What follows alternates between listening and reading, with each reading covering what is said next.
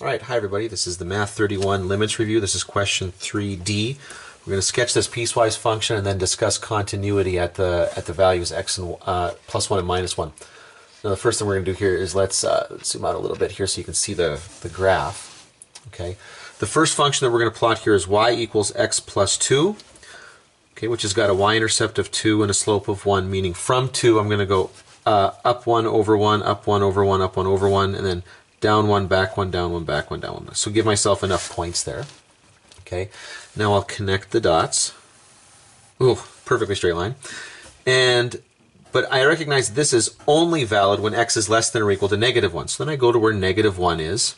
Okay, it's less than or equal to, so I'm going to put a little dot there and I'm going to fill that in. And then this graph carries on less than negative 1, so anything to the right of negative 1 I will erase. And then I move to my next function here, y equals x squared. Okay, x squared is a parabola centered on the origin.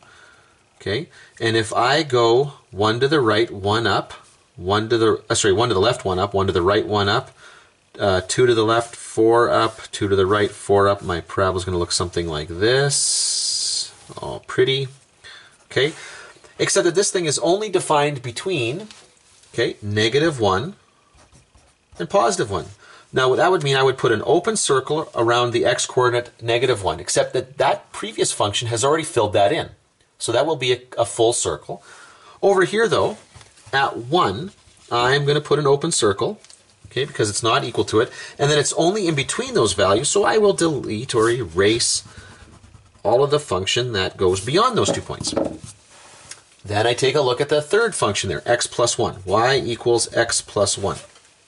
Okay, running out of pencil lead here. Now, okay, x plus 1 is a line that has a y-intercept of 1 and a slope of 1. So 1 up over 1, 1 up over 1, 1 up over 1. So it's going to look like this.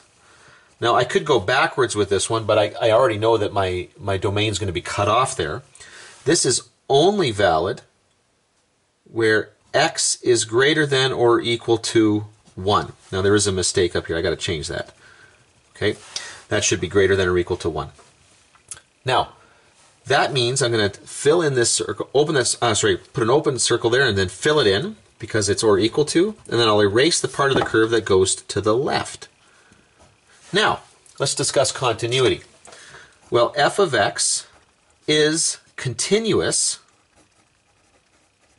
okay, continuous at x equals negative 1, and that is because the limit as x approaches negative 1 from the left of f of x equals the limit as x approaches negative 1 from the right of f of x. Okay, they're both the same.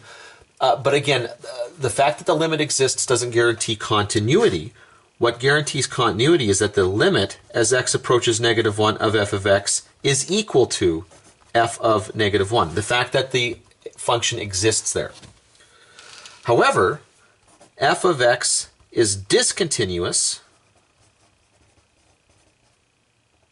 okay, at x equals positive 1 because the limit as x approaches positive 1, oops, I wanted to put that from the right, we should do the left first.